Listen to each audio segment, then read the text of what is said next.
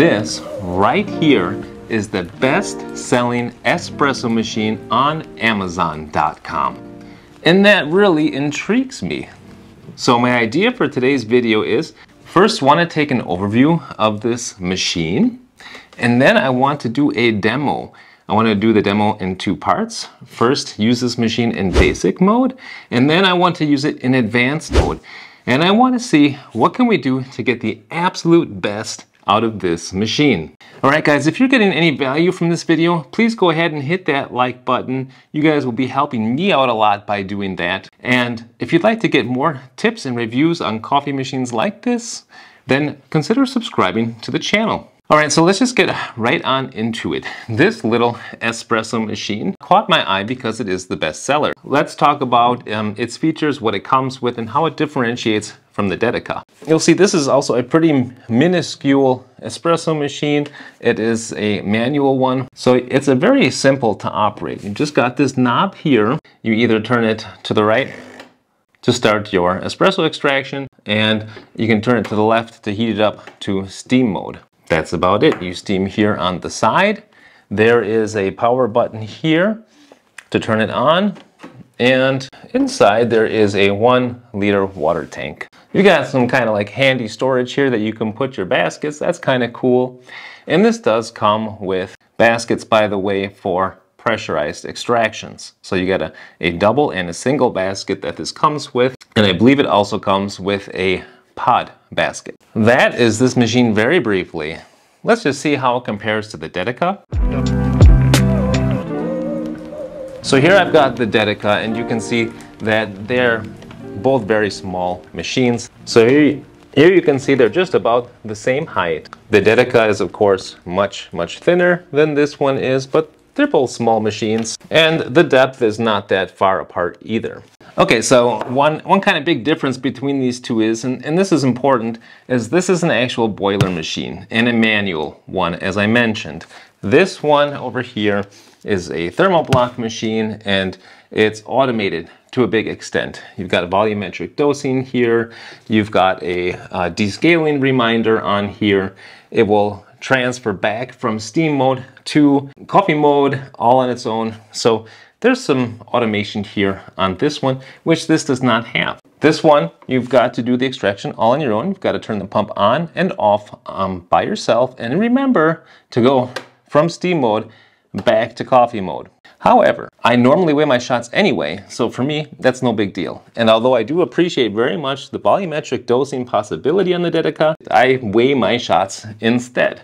That's when you're trying to go for that famous 1:2 ratio. If you put 15 grams in, then you are going for about 30 grams out in the cup. So what else these two share in common is that they both warm up pretty quickly. Now here is, in my opinion, where these two machines really differentiate, and it has to do with taste. This brew group is not heated. This brew group is heated. In fact, there's a sticker on there that says hot, don't touch. And it gets hot. I measured it. It gets all the way up to 75 degrees, even without an extraction. It is actually actively heated up to 75 degrees Celsius, and this one sits at about room temperature. So for me, that gives this one a decided advantage over the Dedica, because you want the path of water from the start to the end to be as constant as possible.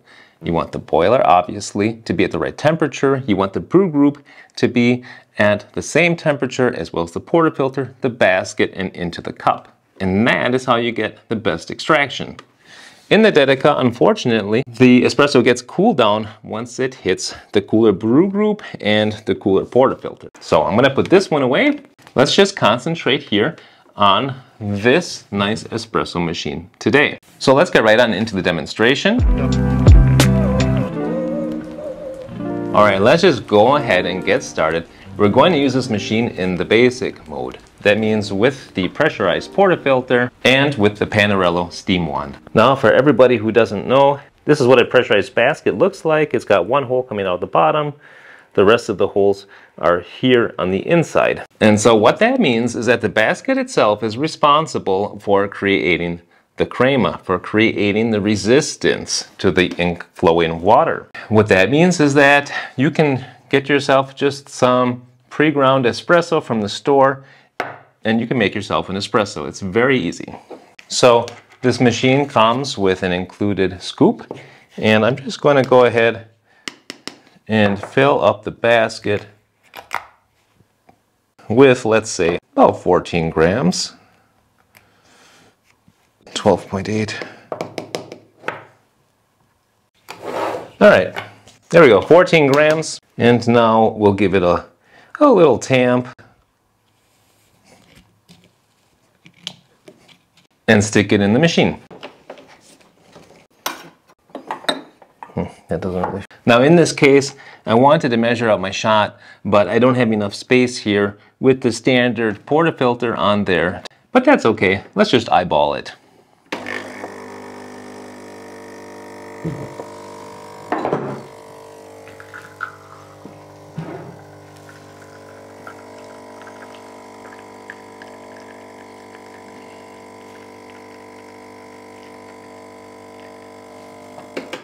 All right, I'll call that good right there.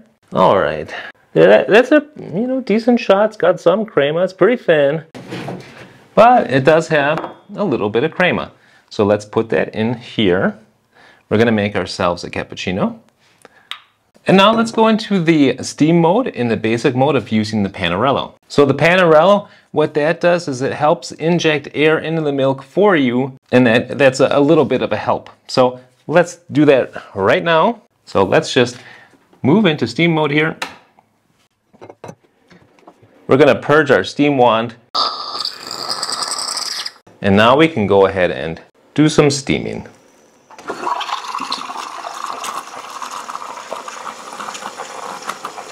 Okay, you can see it's really injecting quite a bit of air in there. You don't have to do much except for stick it in there. You try to get a swirl going. See if I can do that at the right angle. That's not looking too bad. Okay, it's plenty hot. Gotta remember to turn the steam mode off. And now you've got some pretty good froth there. However, because you don't have a lot of control over the amount of air that you inject, it's a little bit too thick in my opinion. Let's just try to pour ourselves a cappuccino anyway.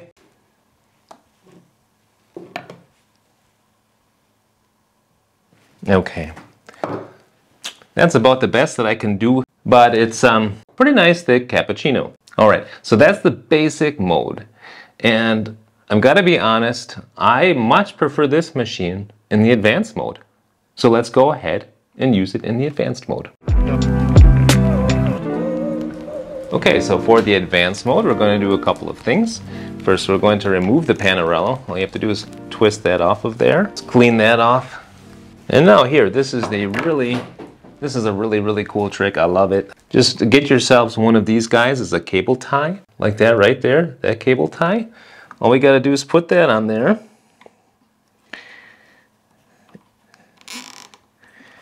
And now, you've got yourself a pretty nice steam wand. What is the reason for the cable tie?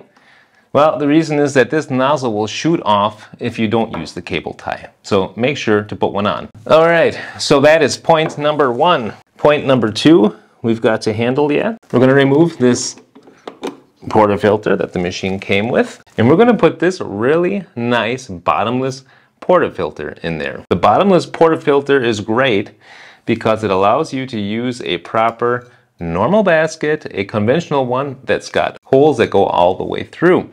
So with this basket, you are responsible yourself for creating the resistance through the puck. So let's warm up the basket. Now we're just about ready for advanced mode. One more thing. Last thing we need is this right here, this WDT tool. This is really helpful for distributing the grounds, and we'll come back to that in just a moment. It's nice that this is magnetic on here. All right, so far we haven't spent too much on advanced mode. This bottomless portafilter probably costs between $30 and $50. The basket normally comes with it. This WDT tool can be had for about 20 bucks. And this cable tie, let's call it free. So you're maybe talking about 50 to 75 bucks to bring this up to advanced mode. But of course, you do need something else. You're going to need a grinder, because to get the best out of this machine, you need to put good stuff into it. So you want to get yourself some freshly roasted beans, get a decent grinder. This is a Spezialita. You don't need to go all the way up that high and spend that kind of money. You can also get yourself a hand grinder for about 100 bucks, and that will give you good results too. But I'm a lazy guy. I don't like hand grinding all the time, and so I use this. Let's go ahead and do the demo in advanced mode. So our portafilter now is getting pretty nice and toasty. Let's just let some water through there to make sure that it's warmed up even a little more.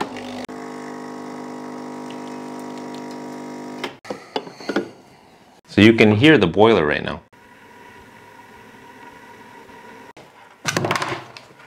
Clumsy today. All right, the next thing that we want to do is tear out our scale. Now I'm teared out, and I'm going to put 16 grams of freshly ground coffee in there.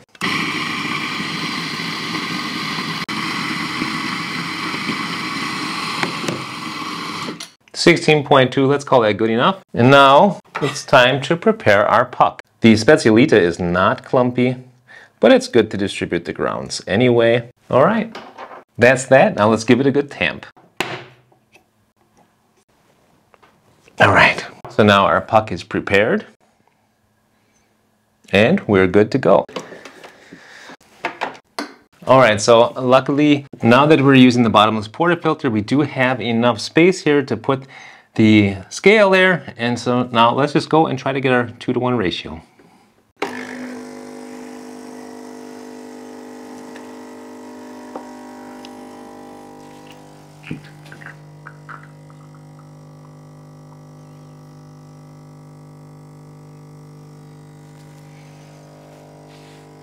Looking pretty good. And we're at 21 grams, 27.30. All right, so you can see there's quite a difference there in that shot. Look at how much crema. Ooh, this is delightful, and this is exactly what I'm looking for from an espresso machine. And not only is there a lot of crema, it gives you an excellent, excellent shot.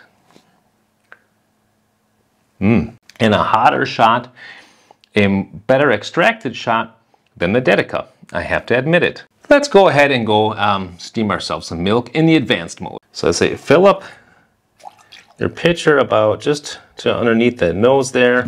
You want your milk to be nice and cold. Ideally you want fatty milk. This is 3.5%. So now we're going to go into steam mode. In the meantime, I will pour my espresso in the cup. Now let's purge our steam wand. And now we can start. You can tell it's got quite the steam power. What you want to make sure to do is inject air right in the beginning, right away. Put your tip right there in about the lower quadrant. Make sure the milk is spitting nice. And once it gets hot to the touch, turn off the steam. So let's see if I can pour something decent. For sure the milk is like paint. Ooh, nice.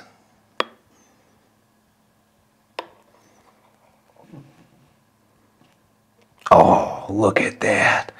Beautiful milk. Nice. All right, that is really a beautiful extraction, a beautiful cappuccino. I'm just so delighted with this little machine. I can't tell you. I mean, I really am. With this nice little boiler in there, this machine in the advanced mode, man, it performs. So let's just compare. This is basic mode here, and this is advanced mode here. Way silkier. It's just a delight to use. So that concludes the demo portion of this video. Bottomless portafilter is what you need. A zip tie so you can really practice your steaming. A WDT tool is always good, and you're going to need some kind of grinder. And of course, the secret weapon, you need decent beans. Between 2 weeks and 6 weeks is a really good range as far as roast date is concerned. And then you should be in espresso heaven. Let me try this one here. Cheers. Really, really nice. All right, guys, so now I'm curious, what do you guys think about this little machine? Was it on your radar? Have you checked it out? If you do have it, are you going to try the advanced mode?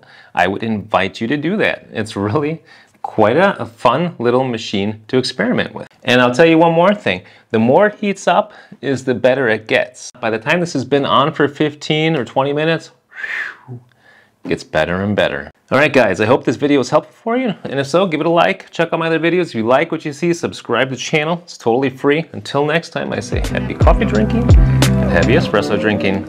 Bye now.